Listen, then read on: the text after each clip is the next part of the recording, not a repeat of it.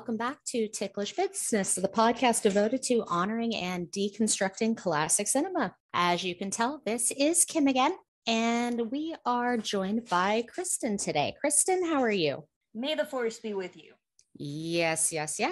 So as you can gather by that, we are tackling what's going to be a fun discussion, I'm sure. We are discussing Star Wars Episode 4, A New Hope. The first one, take your pick, whichever term you want to use. And we are joined by a special guest today. We have joining us to talk about this landmark, groundbreaking science fiction film, writer/blogger, Chris Mich. Chris, how are you doing today?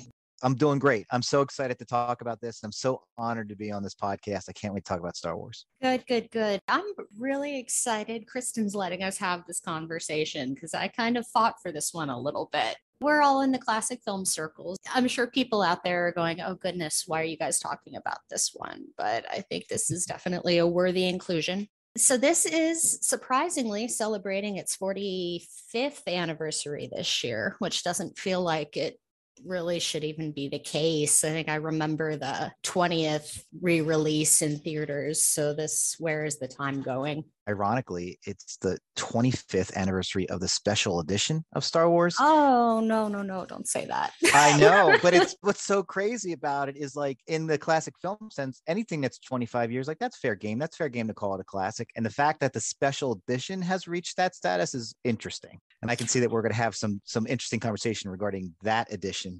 Based on your reaction. No, that's probably the one I think of. I remember going to see that in theaters. That was an elementary school birthday party for me. That was Star Wars. I mean, let's start with an easy question for everybody. What's your history with Star Wars? That's can be a complicated topic, or it's a nostalgic thing for some of us. I know for me, it's one of those movies I remember seeing before I even, was really thinking about film. Formative years were the early 90s. And I remember back to a VHS tape that my parents had recorded. And it was the first VHS recorder that we had. And it had, Blockbuster, all the commercials. And it was the edition before all the editions. So this was as raw as it probably could get.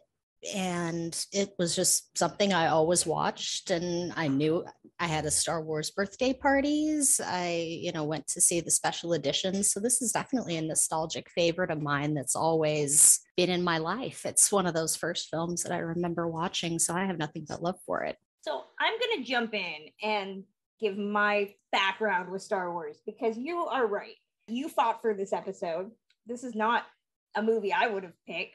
Even though we've talked about how there is a differing number that changes every couple of years with regards to what is considered classic, Star Wars is definitely in that time period. But I remember telling you when we rewatched this last night, I do not have the warm fuzzies for this movie that a lot of people do. I saw this very late in my developing film world. I saw this in film class in high school as an example of Joseph Campbell's hero's journey and how it follows the 3-act structure that we now know is seminal for storytelling.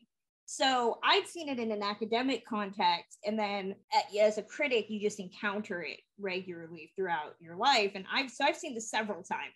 It's a film that exists. I don't have the background with it of big memories. I love Carrie Fisher.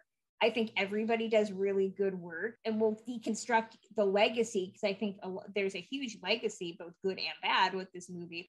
But yeah, it was really interesting to hear you talk about what a presence this was in your life. And for me, it was always a niche thing. It's up there with like Star Trek. Oh, it's sci-fi. And that's a question I think we could really deconstruct.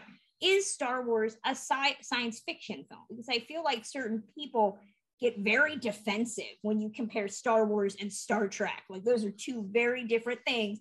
I see them both as sci-fi movies because they take place in space. But there's a deep well of emotion for people who say, like, no, Star Wars is not a sci-fi film. Yeah, you just described like half my life. Like, it's like those conversations, people trying to pick a fight with me saying Star Trek's better or whatever. So yeah, and we'll get to that in a second. I hear you loud and clear. The thing about Star Wars is most people that know me within my circles, whether it's in writing or work or school or have family, whatever, like I'm the Star Wars guy in that group, right? I'm that Star Wars guy. So they'll, hey, I heard there's a new movie coming out, like, and those types of things. The funny thing is the random questions you get, like, if the stormtroopers were clones, how come, and they go through all this, like I have George Lucas in my back pocket that I can just pull out and answer that question. But it's really interesting in that I came to Star Wars a little late for my generation. I was the original trilogy generation, and I had actually tried to avoid Star Wars. When Star Wars and Empire Strikes Back were popular, it just wasn't something that was grabbing me. I don't know if it was my age or whatnot, but when opening day, when Return of the Jedi came out, the cool kids in class asked this nerd, hey, do you want to go to the movies and see the new Star Wars movie? And to be asked by them to do anything was cool. So I went and we saw this movie, and that was a very, not being with cool kids in the theater, but watching that film unspool. By the time you got to the climactic end battle, I realized, oh, I have to be part of this world somehow, some way. Like, I got to get involved in film. I got to learn how they made this. I got to understand how this came to be. Since that movie, I've seen every Star Wars movie on opening day. Like, that includes special editions and the sequels and the whole bit. And that's how I got into Star Wars. I wanted to do exactly what we're about to do here. I wanted to rip it apart. I wanted to understand why it worked. And when I slowly began to unearth, oh my gosh, Lucas borrowed this from Wizard of Oz and this from the Dam Busters and this from Seven Samurai. I'm like, well, what are these films about? Wait a minute, what? And then that's how I became a classic film fan. I became a classic film fan through Star Wars. So fast forward a couple decades, when you're meeting other classic film fans, whether it's in an online group or we're doing the TCM big screen events and I'm talking to people there, and the dramatic range of emotions about this film, because in 2022 the fandom itself for Star Wars is extremely divisive. If you go on Twitter, I always say, like, Twitter is basically a dumpster fire when it comes to Star Wars fandom, but it seems really odd. And I was shocked when TCM was going to show it as part of the film fest. I was shocked when they aired it on the network. I was fortunate enough to be a guest programmer on TCM, and I talked a little bit about my blog, Digging Star Wars, with Ben Mankiewicz. And I had not heard the Ben Mankiewicz story about how much he hated Star Wars back in 1977. So it was kind of interesting. It was like passing gas in an elevator really loud. It was just kind of like, hey, I want to talk about Star Wars. And you just saw Ben Mankiewicz just go, okay. Yeah, it's interesting. It's very interesting how this epic film, this film that really not solely reinvented the industry, but came at a time, when the industry was being reinvented, is like a dividing line. But at its core, it's a love letter to everything we love about classic cinema. Before we get into it, here's a short little ad for our Patreon. If you are a fan of old Hollywood, classic entertainment, and the joy of pop culture history in all its forms, please subscribe to our Patreon page, like these wonderful people: Christine Mier, Danny, David Floyd, Jacob Haller, MCF, and Rachel Kramarchuk. Our Patreon is located at patreon.com/tigglishbiz. A special reminder, if we can get up to 100 subscribers, we're looking forward to posting a deep dive into an infamous movie in ticklish business circles. Does love truly mean never having to say you're sorry? Well, if we can get to our goal, you'll hear all of our opinions on Love Story. Trust me, there's a lot of them. Now, back to the show. You're right on, Chris, with talking about what a seminal film this is. And we've talked about this a couple times with certain films where you just wish you could have been a fly on that wall to see this at this time, because this was 2 years after Jaws, right? Which reinvented the blockbuster and created the summertime season that we now know up until the pandemic was very reliable. Before that, movies tended to start in the big cities for a couple weeks and then would slowly bleed out to the smaller towns. So you'd see a new movie probably 6 months after it had already premiered everywhere else. But with Jaws, it upended that concept and movies started to mass saturate opening day. You could see a movie anywhere because it would just be pervasive. And there's a reason Spielberg and Lucas are positioned together, not just because they would eventually work together, but because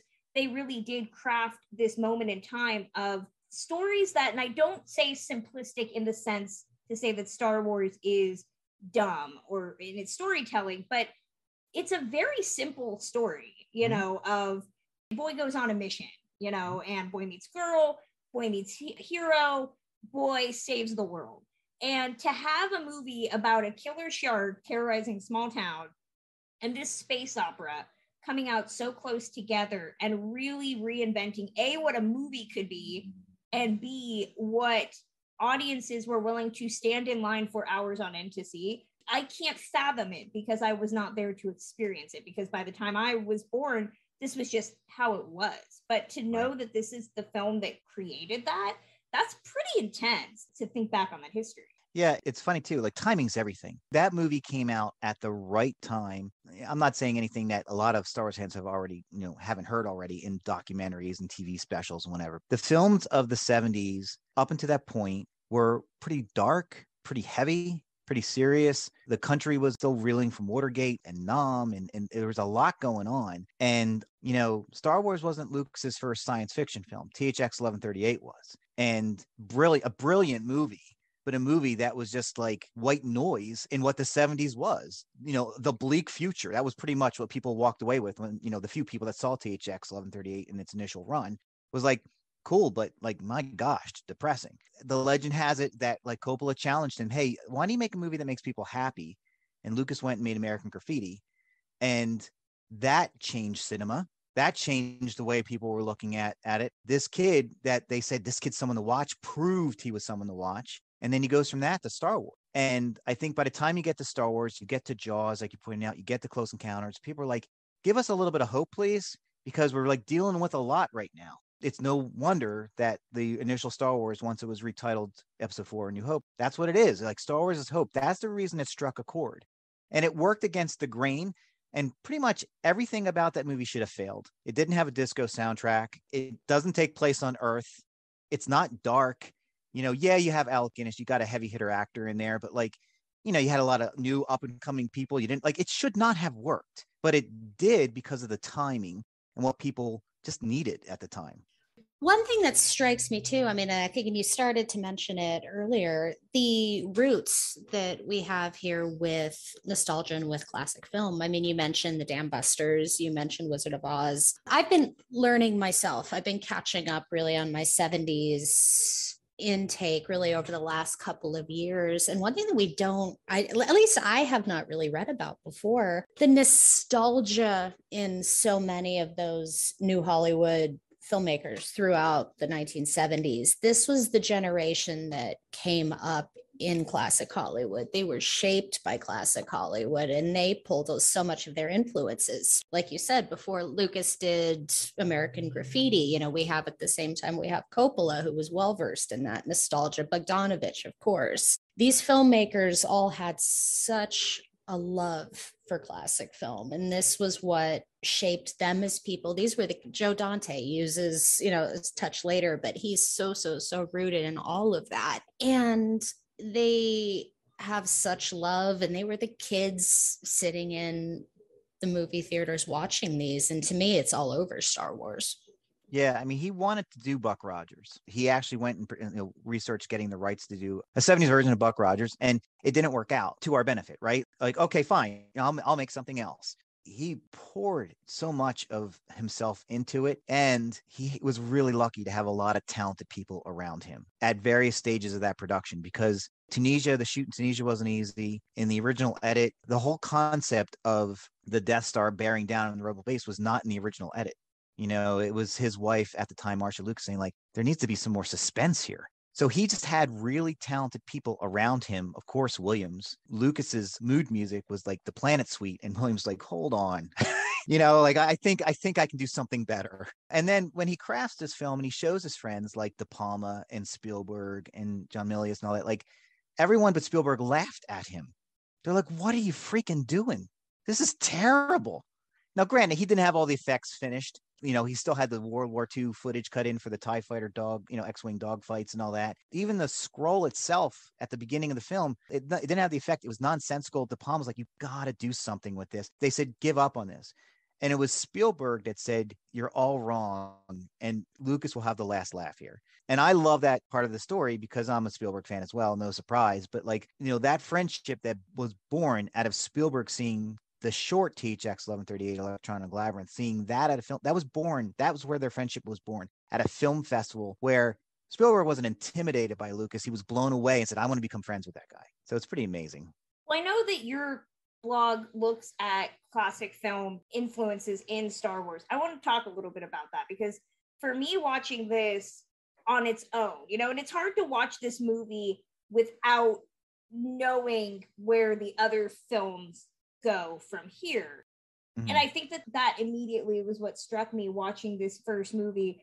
Kim and I were joking about, you know, the relationship between Luke and Leia and how cute and like flirtatious it kind of is. And then you find out later that they're brother and sister. And so that is really hard for me to divorce, and knowing that, you know, Lucas didn't plan that, you know, it wasn't necessarily planned to be a trilogy right away, and that came later. But I was looking for classic film influences, and the Wizard of Oz elements are really key in the sense of Luke, Mark Hamill. I feel like I don't need to explain the plot to people because most people should know the plot to Star Wars, but I'll throw it in as we talk about this. Luke going on this journey from being this farm boy and then going to the Emerald City in a way to stop the Wicked Witch, which is Darth Vader. But I think some of just the other influences, you know, I know that Lucas has talked about, old serials, like when they're in the compactor scene and they have to get out. It felt very much almost like watching an Errol Flynn type of Adventures of Robin Hood. But I'm curious to hear you talk about some of the influences that I don't know. Is there one that flies under the radar for you that people would be surprised, like is included there? Wow, that's a really great question, because I feel like my blog, Digging Star Wars, it's in its 11th or 12th year. When I sat down to do that blog, I called it the Lucas Foil. I made a list of all the films that I thought, whether I've read about in interviews, I knew off the top of my head, whatever, that had some piece in the original trilogy mainly. I was trying to focus first on that before I went into the prequels and the sequels. And I wrote 247 films in one sitting. And it's just because there's just so much. Now, granted, some of it's to just like a line of dialogue or a feeling, you know, versus a major plot point. So I already mentioned The Dam Busters. Like, that's just such a great movie. And there's so many ties. And my blog had gone through evolution where I used to do sort of like faux podcasts where I would do like a audio session and drop it on YouTube, and it would be on my blog. And then I went through like a visual stage where I was doing poster to poster. These two films are like, and now I'm more text driven. But the Dam Busters episode is one of my favorites that I did on the blog, because not only is the final act of Star Wars basically the Dam Busters movie, you have an aircraft that has to fly at a certain level, at a certain space, to be mathematically distanced from its target and drop its bomb at a certain point in order to destroy the big monstrosity that the bad guys need to succeed. I mean, like, it is that. I always felt that R2-D2 was Luke's way of calculating the love bug and making that into a droid that he can have in this movie. The coloring's the same. He's a little guy. He's always spunky. He doesn't listen to the people around him. He mouths off. He talks in beeps. Lucas was a car freak. Half of his student films were about racing or cars. So I don't think it's that far-fetched to say that's him incorporating that. And of course, Disney owning Star Wars like comes full circle. So it's like, yeah, of course he would add that in there. I have a guest writer now. It's on the blog. And I said, hey, listen, I want you to do the Searchers, but I want you to save that for May. Okay. That's really important. And he's like, okay, I get it. You know? And I was like, yeah, because like that's going to be our crown jewel this season is the Searchers. I can't believe I've 11 years and I haven't included that movie in there. John Ford's Fort Apache has moments in A New Hope, as well as She Wore a Yellow Ribbon. I feel like I'm grasping at straws here, but there's just so much. And I absolutely with The Wizard of Oz. The Wizard of Oz in a couple of different grades. Again, farm kid with off into a magical city, but also the compatriots that Luke has, just like Dorothy has. I'm one of those people that, like you've mentioned, that you've kind of struggled with Star Wars, Kristen. I've kind of struggled with Wizard of Oz through my life. Like, I got tired of people telling me I had to like this movie. Whenever someone tells you have to like a movie, you know what you're going to do. You're not going to like it, or you're not going to watch it. And you couldn't avoid The Wizard of Oz. It's almost like mold. Like you just couldn't get away from it no matter what you tried to do. But I finally came to terms with like, yeah, it's a great movie, obviously, and clearly influential on Lucas and Star Wars. I do think that both this and Wizard of Oz have a similar problem for me, in that I spend way too much time trying to figure out the economic impacts of both of them. The Wizard of Oz, I do not understand how they thrive. What is their core export? What do they make? How do they craft a financial system? And the same goes for Star Wars. Like, I want to know how each planet is making money, because Jedi seem like they're overworked and underpaid. I don't know. Well, it's funny because like that's been the problem with each of the trilogies, right? So like the original trilogy is just, to your point, it's a space fantasy, right? It's a space Western. It's a war story. It's not pure science fiction, right? And then we got to the prequels, and I'm an original trilogy fan that likes the prequels. We're very rare. All right. So, I really liked the prequels because I had my own kids that I could take to at that time. I liked the inventiveness. I liked that he just kind of turned 90 degrees. But a lot of original trilogy fans didn't care for them at the time and still are having a hard time accepting them. Right. Then they started putting out like TV series and whatever. And then you get to the sequels.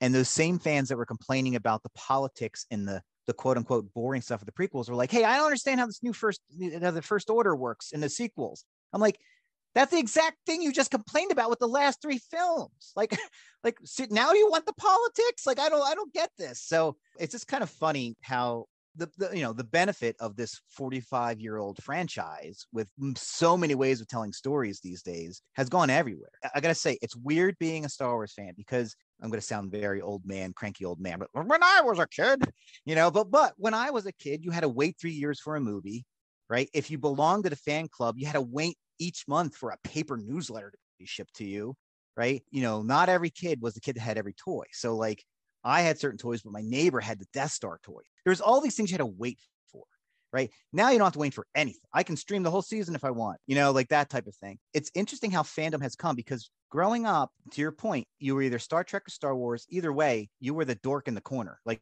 you were like, okay, please don't mention Star Wars around Chris because he won't shut up, right? He won't stop talking, right? But then there came a time where in social media, I was seeing people that I went to school with bragging, like taking my son to see episode 3.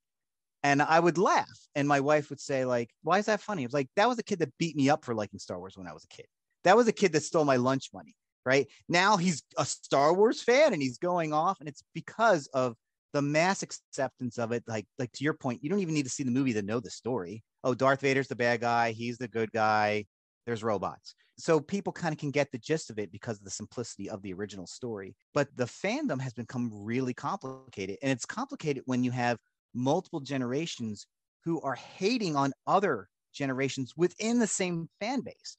And the irony of ironies that my epiphany was, oh my gosh, we've become sports fans because sports fans love to bitch about their team.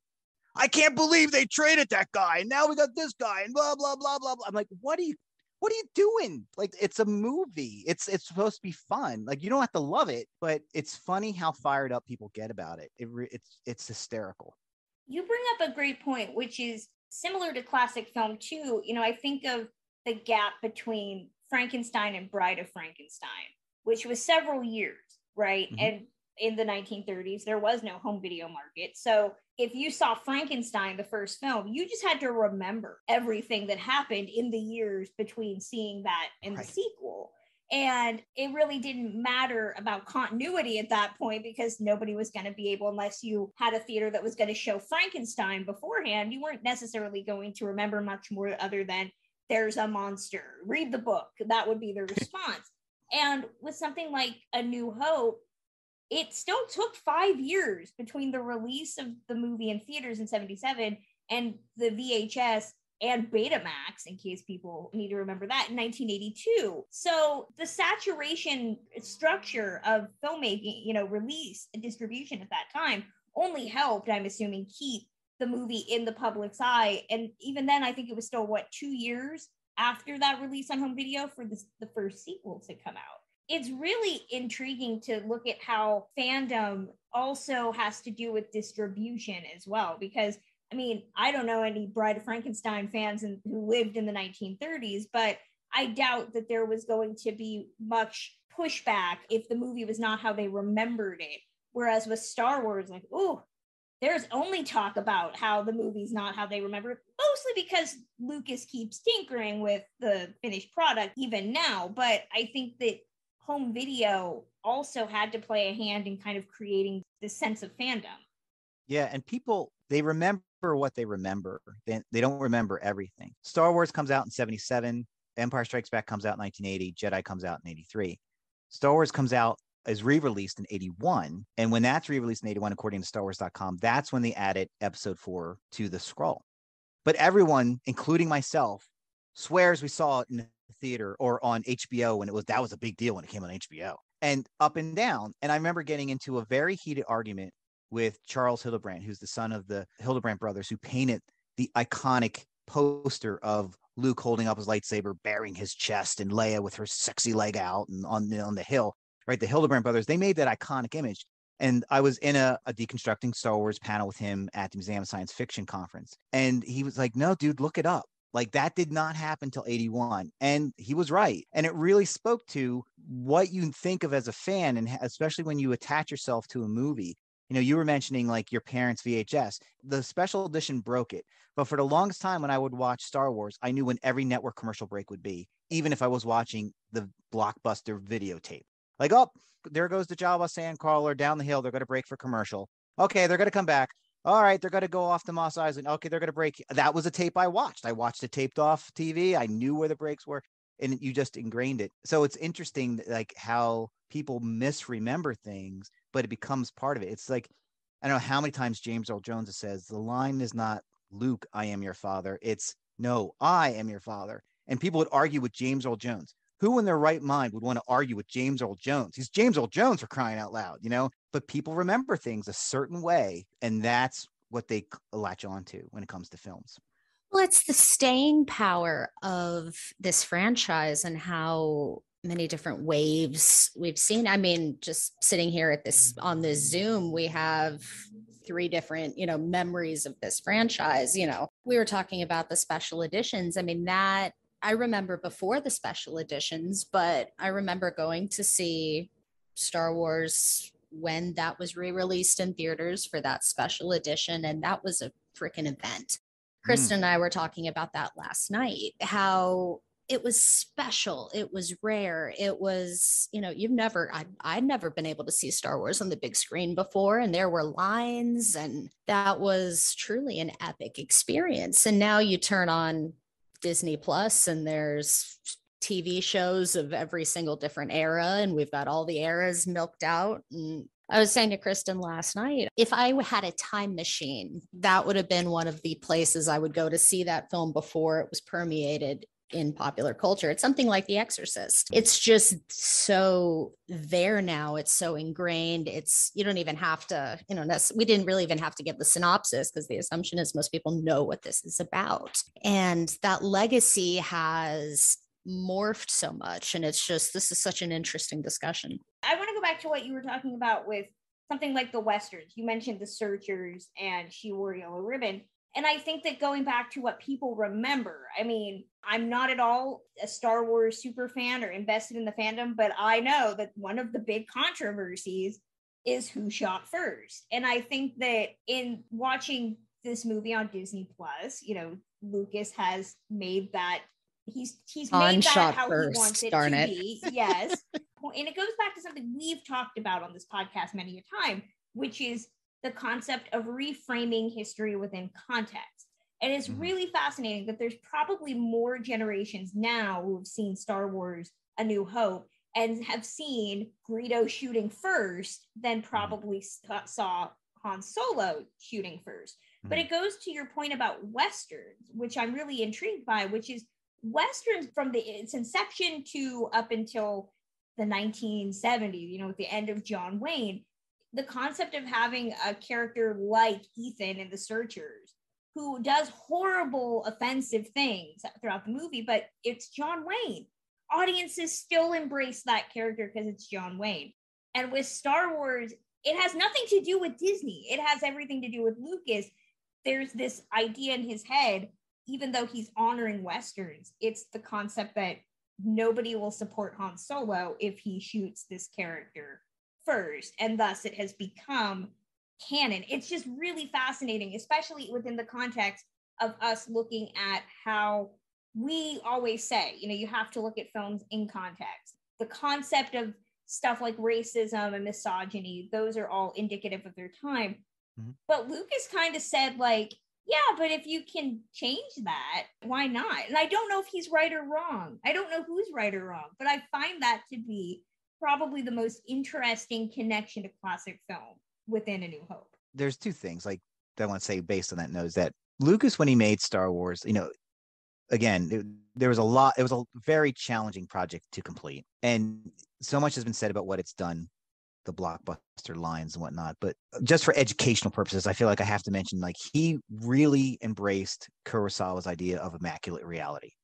He really wanted this world to be scraped up, dented, dirty, and you could relate. And what that did, especially for kids of that era, was it made that world even more real, right? Because their parents' car might not be the shiniest, brand newest car on the block. But if they were climbing into this huge old clunker of a car, they could relate to our heroes rambling in the Falcon and it looking the way it looks.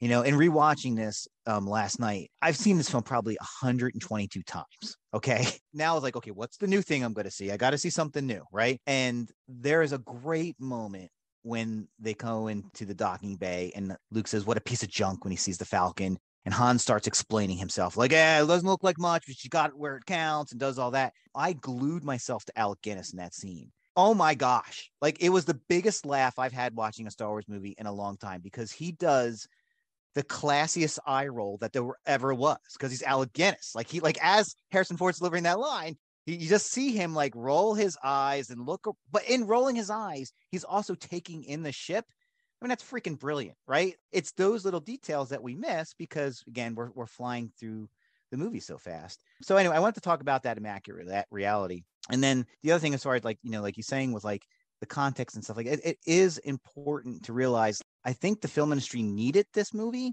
and they got it, because like the box office was down at the time this came out, like not down, but like it was sloping up because of Jaws, but it had a long run of like the industry wondering like what's going to happen, and then this thing comes out and pretty much kicks open the door for like the return to like, yeah, it's cool to go to the movies again. It's cool to watch movies in the theater again. I just think that's really cool. Story aside, I just think like that's kind of cool that happened. And I wasn't old enough to appreciate it back then, but like looking back as someone who's interested in film history, I think it's just, like I said, really, really awesome. I love how we've talked about this movie for X amount of time, and we haven't even touched on the actors and who became just as successful in their own right and have remained so.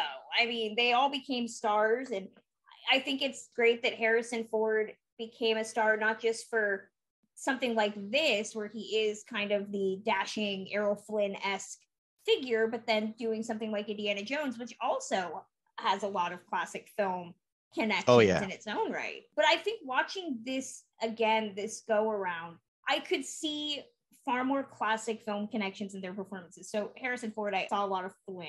Mark Hamill, I saw a lot of Joel McCrea, that sensitivity and that vulnerability. I mean, we just talked to Todd Fisher on the last episode, and of course, we're huge Carrie Fisher fans. And to watch her do that mid-Atlantic weird accent that she mocked regularly herself as being ridiculous is very much kind of like in that Barbara Stanwyck, like trying to be very dominant type of character.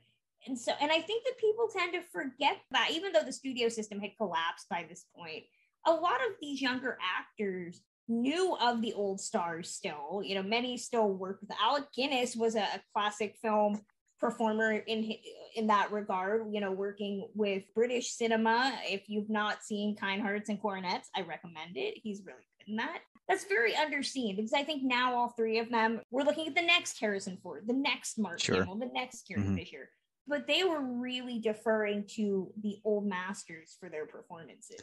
There's also that, like, the correct film school terms escape me, so bear with me, but there's the presence and baggage that an actor brings when they step into another role. So when Alec Guinness is in this movie, which he himself, in a personal letter to a friend, like, I'm in this little science fiction thing, it's pure rubbish, it's not going to amount to anything. He brings with him Nicholson from Bridge on the River Kwai. Like, he brings his persona. He brings that. He brings all that with Alec Guinness in a desert movie after Lawrence of Arabia is like not a shock. Because of that, it's going to sound cliche. I'm sorry, but like it brings a level of class, and you can totally see it in every frame that Mark Hamill and him that they're in. That Mark Hamill admires the hell out of that guy. He can't believe he's in the same frame as Alec Guinness.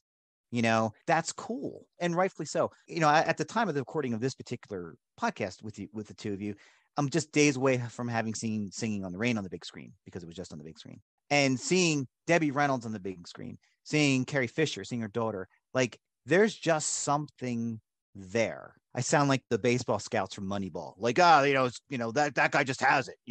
But like, seriously, when you look at Carrie Fisher, she just has it. She has that commanding presence, that confidence. And as the movies go on, she had her personal challenges throughout those years of production, but you'd never know from what's on the screen because it's great. And what's funny too, is that these classic film ties aren't limited solely to the main actors. So an actor that was in Dam Busters, Peter Diamond, worked on Star Wars. He played several different roles.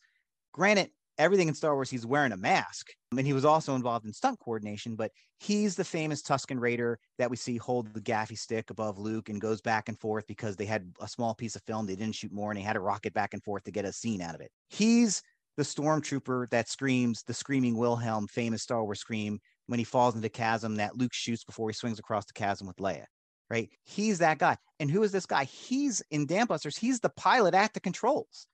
So he's in Dam Busters. You're like, do we have to worry about the towers? Or you got to worry about like all these lines that are also in Star Wars that they ripped from Dam Busters. Peter Diamond was sitting in a cockpit uttering some of them. So it's really cool that there's these like buried connections between these classic films and the original Star Wars. We can't not talk about the Disney of it all, because now, again, I think there's just as many people who know Star Wars as a huge series of films and ubiquitous with Disney as probably just saw the first one in isolation. And, I know, Kim, you were talking about how you thought Disney ruined Star Wars. Explain yourself. This last night was the first time I had rewatched this series since episode 9. It's I can't even remember the title of it. Rise of Skywalker. Right. Yeah. And it was touching on what I was saying earlier in the crafting of what has happened to the legacy now that it's everywhere. It's an amusement park, and it's been, I remember the books, but there's a TV show for everything. Did Boba Fett need his own TV show? We're diving into so many corners now, and I'm going to use the term that I use, through focus group filmmaking.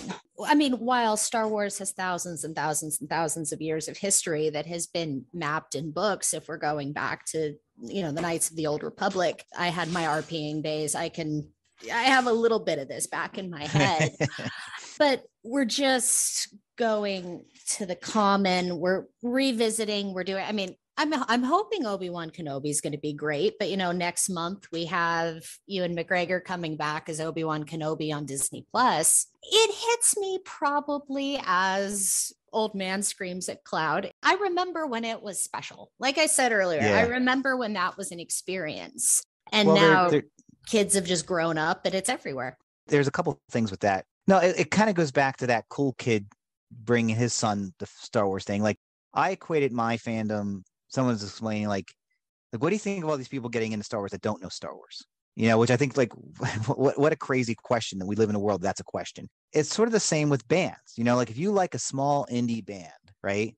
So again, I'll date myself, but like if you became a fan of REM when the album Monster came out, the fans that had been with that band since the beginning might spit on you. Like, it was just kind of like, seriously, like you're becoming a fan like, I knew Springsteen, but like I got into Springsteen more around the Lucky Town era. And they're like, the Lucky Town era? What are you thinking?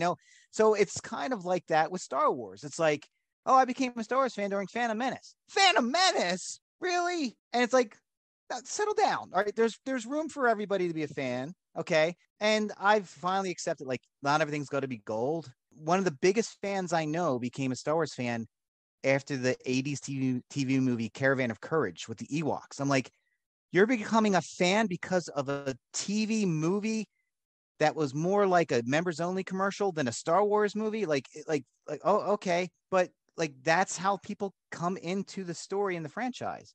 I called it when Disney bought it. I said, you're going to start seeing purists, and you're going to say people like, look, 1 through 6, Lucas had a touch with, hate him, love him, whatever. He was controlling that.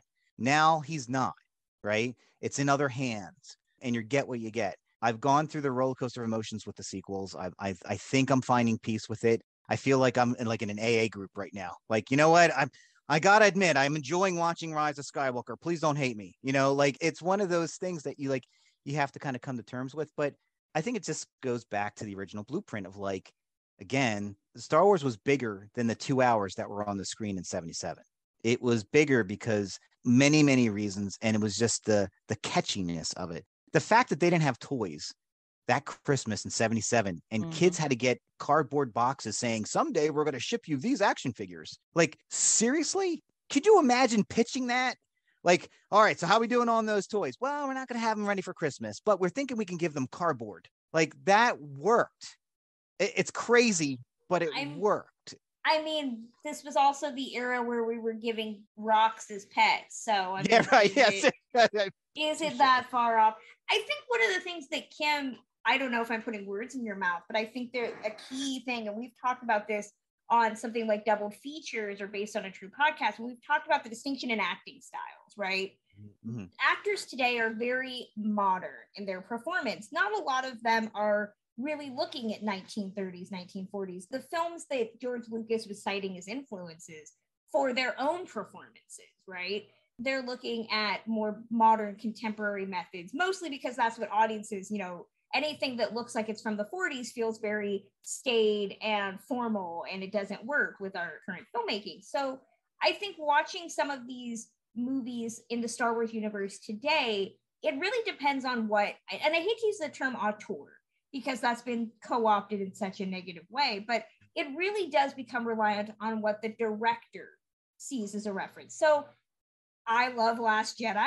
I know a lot of Star Wars people don't like it, but the fact that Rian Johnson borrowed Wings, the camera shot through the casino from the 1927 film Wings, or the fact that something like Rogue One is a heist film, and there's been a lot of comparisons to stuff like The Dirty Dozen and other films like that. I mean, so you're really dependent on what the director feels as an influence with Star Wars these days, as opposed to having this entire body of old Hollywood filmmaking.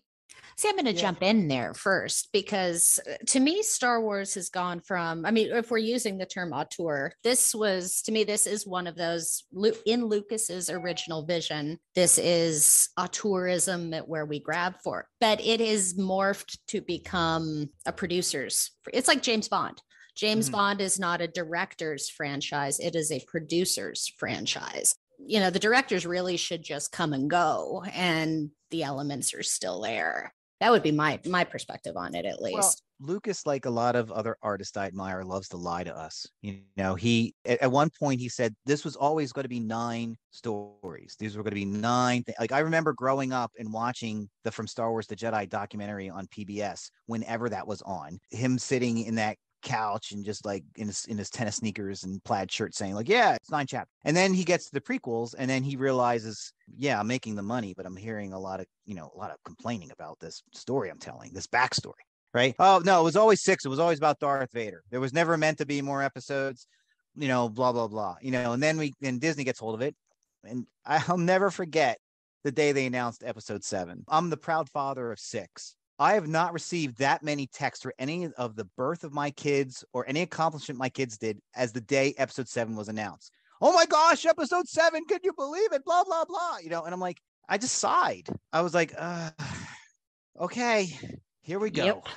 Yep. And I loved episode 7 and I enjoy the sequels. I don't want to make it sound like I'm one of those cranky old farts that can't get in with the program. But like, Lucas also said at one point, there should be only 6 films, because if there's more than 6, this becomes Star Trek.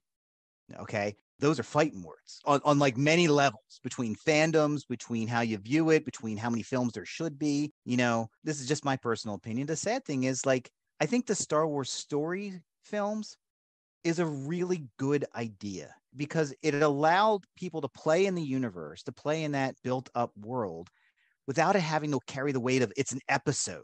It's going to the legacy. It's sort of like a spin-off of a favorite TV show. You're like, okay, let's just see if it can live on its own. Let's just see if it can do it. Rogue One's brilliant.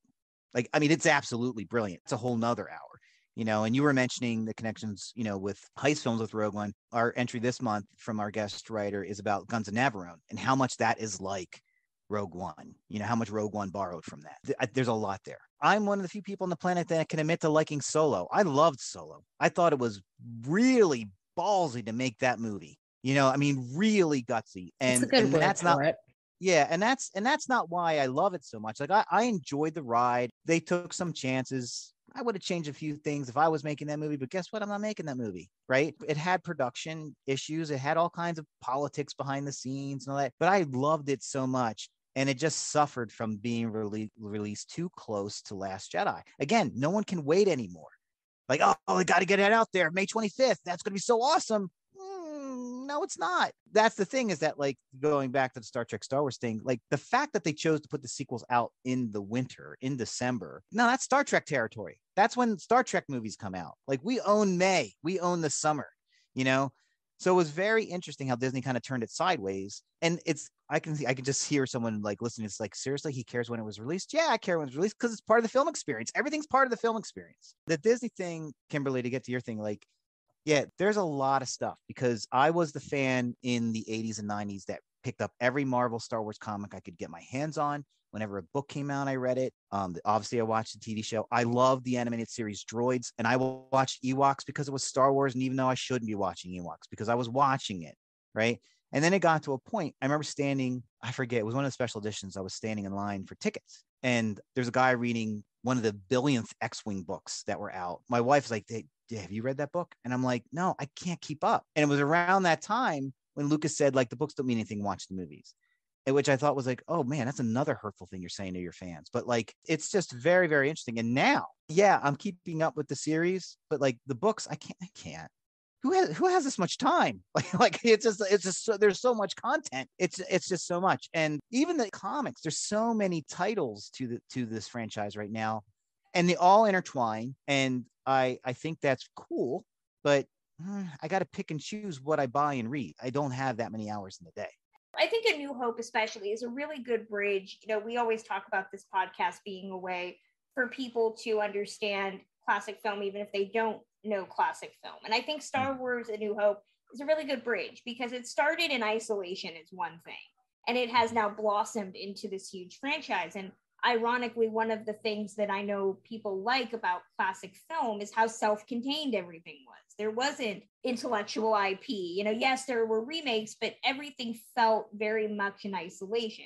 You had big franchises like James Bond, but even something like the Thin Mans or, the Maisie series, anything like that had sequels, didn't feel like a franchise in the sense that we now know and see it today. So I think that Star Wars really is that bridge between classic filmdom and modern filmmaking, for good and bad. It shows where we've progressed, and it shows why we love going back to a simpler era.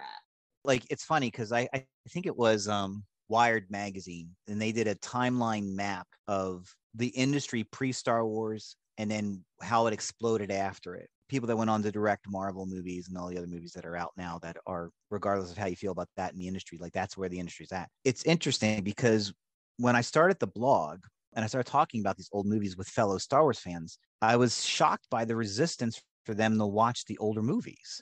There was just kind of like, well, why would I want to watch Metropolis? Because that's where C-3PO comes from. Like, that's why you want to watch it. Besides, it's a freaking great movie. Like, you should see this movie. But there was this interesting, pardon the pun, resistance to wanting to see these classic movies. And that just inspired me even more. I was like, no, that's why I need to do this blog. That's why I need to write this thing. And a few years after it, StarWars.com did a similar type of blog story called The Cinema Behind Star Wars. And, we covered a lot of the same titles. And the person that wrote some of that, like, I was part of my Facebook group associated with the blog. So, like, great. But that didn't last long on StarWars.com, because I think, for the most part, Star Wars fans, they just want to talk about Star Wars / modern movies. But when you do get people that really are fascinated by where it came from, and when they start hearing these things, like, it only takes one really good classic movie that's referenced in any of the Star Wars pieces, not just A New Hope, where you're like, oh my gosh, like, Lucas really knows his stuff. Like, he stole from good source material, and that's what you got to do as an artist. If you're going to steal, make sure it's good. He did that quite well. Yes, I'm a George Lucas fan, but, like, I'm going to say, like, he's sort of like Picasso. Picasso was able to take a lot of various elements and what was going on in the field, what he wanted to do, scraps of newspaper, various media, and combine it and make something fresh and new and exciting. And people couldn't wait for the next thing. And Lucas had achieved that after American Graffiti. Once he dispelled the myths of filmmaking with American Graffiti, like, hey, you can have 3-minute scenes and you can have a soundtrack that has 50 tracks on it. Once he broke that mold, he was able to do, like, okay, I'm going to do all this other stuff. Now, people could say, like, yeah, but like, what did the other stuff amount to outside of Star Wars and Indiana Jones? Well, that's debatable, but you can't ignore what Star Wars did for the industry. And I get it. It's funny. I mentioned that Star Wars films resistant to classic films. For crying out loud, our beloved Ben Mankiewicz is kind of like, I don't want to talk about Star Wars. I wasn't excited about it. And I get it because, to your point, Kristen, like, we all know it and we've heard about it for now 45 years. And some people have made up their minds. And I've encountered these people in my life, and I'm still surprised they exist. We're like, I am not going to watch Star Wars. Like, they make the conscious decision not to watch a movie. I've heard too much about it. I don't want to see it. I'm hoping that changes. I'm hoping that people understand, like, in its context, in its historical context of when it came out in America, when it came out worldwide, where we were at that time, as well as the progression of film, that it's an important one to see. I was reading some reviews from the original run right before this because I just wanted to see how it was perceived. And the resistance it's because, and we've also seen 1977 trotted out so often, as that's kind of the dividing line almost. People go to cinema started at 1977 with Star Wars, things changed. Reading the reviews, that was interesting to see because, I mean, there were very few negative ones that I saw, but the negative ones were coming from the old guard of reviewers, the Pauline Kaels, that is the name that comes to mind. And the negative reviews were hitting it on the things that we still hit on cinema now, the IP, the dumbing down of cinema being childish, things like, it's the same arguments that we hear trotted out with Marvel movies.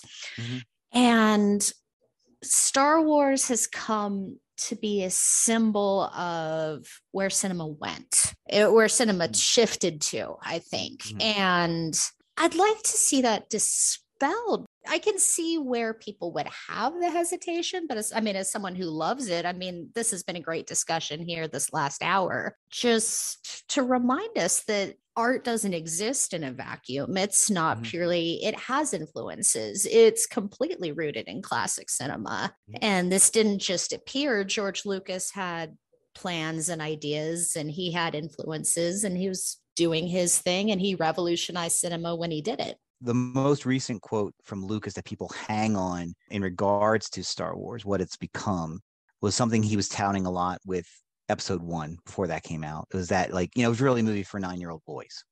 It's always been a movie for 9-year-old boys. And again, like a lot of great artists, he loves to say one thing one year and lie another. But one of the interesting things in that, as I was going through my notes, getting ready for this podcast, is that in his production notes, he had a quote from Sir Arthur Conan Doyle in his production notes as a reminder to himself. And basically is like, the quote is, "I have wrought my simple plan. If I give 1 hour of joy to the boy who's half a man, or the man who's half a boy." And that right there said, like, he was trying to hit multiple levels of audience members and something that would speak to them. And in doing that, he created something that, like a good classic film, will stand the test of time. When you watch Casablanca, you're in it. You're all in it. And you love it. And you realize you're going to exit it. And it's the same thing with Star Wars. A lot of the guests that I had on my blog have said, like, they all had the most common theme amongst the guests when they write was that when they shared their first Star Wars experience was how disappointed they were when they walked out of the movie theater and the real world existed. And what's interesting is when you think about it, pre-Star Wars, every single film took place on Earth or had a tie to Earth. Star Wars has no tie to planet Earth whatsoever. And that's really a crazy radical concept. And now that is another mold that's been broken, we can accept movies like, okay, this is just going to take place in fairyland and we don't need a human counterpart from Earth to get us there. We're just in. And that's the magic of this particular movie. This specifically, A New Hope, is that it started that. That's a note to go out on. Chris, we thank you for sitting down and sharing your expertise with us and putting up with my lack of Star Wars knowledge. Where can fans find you on social media? What do you have coming up on your blog? Feel free to share. Oh, thank you. Before I start plugging stuff, I want to thank the two of you for having me on this podcast. Having listened to episodes of Ticklish Business, I'm like, I don't know if I can hang with these ladies. I hope I'm intelligent enough to contribute to this conversation. So I am really honored that you asked. So thank you so much. My blog is called Digging Star Wars, and you can find it at diggingstarwars.blogspot.com. So that's all one word, diggingstarwars.blogspot.com. I am on Letterboxd. You can either search by my name, Chris Mich, or you can just search by Digging Star Wars. Again, just make it all one word, no spaces between the letters. I'm on Instagram as Digging Star Wars, and I have a Digging Star Wars group on Facebook. You can just type in Digging Star Wars, and if you want to join, let me know. And I am on Twitter at Chris Mich 1, the number 1. So, I go on to Twitter for 2 reasons. Well, I'll say 3 reasons. I'm a huge Henry Mancini fan, so I go on and talk about my Henry Mancini stuff. But in addition to that, it's either Star Wars or classic film. That's why I'm on there. So let me know if you have something interesting on there as well. I'd love to hear from you. Well, we hope you enjoyed this episode. If there's something about Star Wars that we didn't talk about, your love of Darth Vader, the weird incesty relationship that develops between Luke and Leia, you can email it to us at ticklishbiz@gmail.com. You can send us a tweet at ticklish_biz, or head over to our Instagram at ticklishbiz and let us know your thoughts.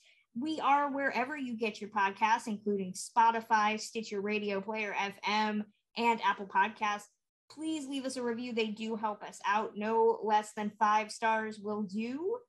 We also have a TikTok, Ticklish Biz. So Kim is posting some great videos, special promos, letting people know what we have coming up. Please head over there and follow us if you aren't already.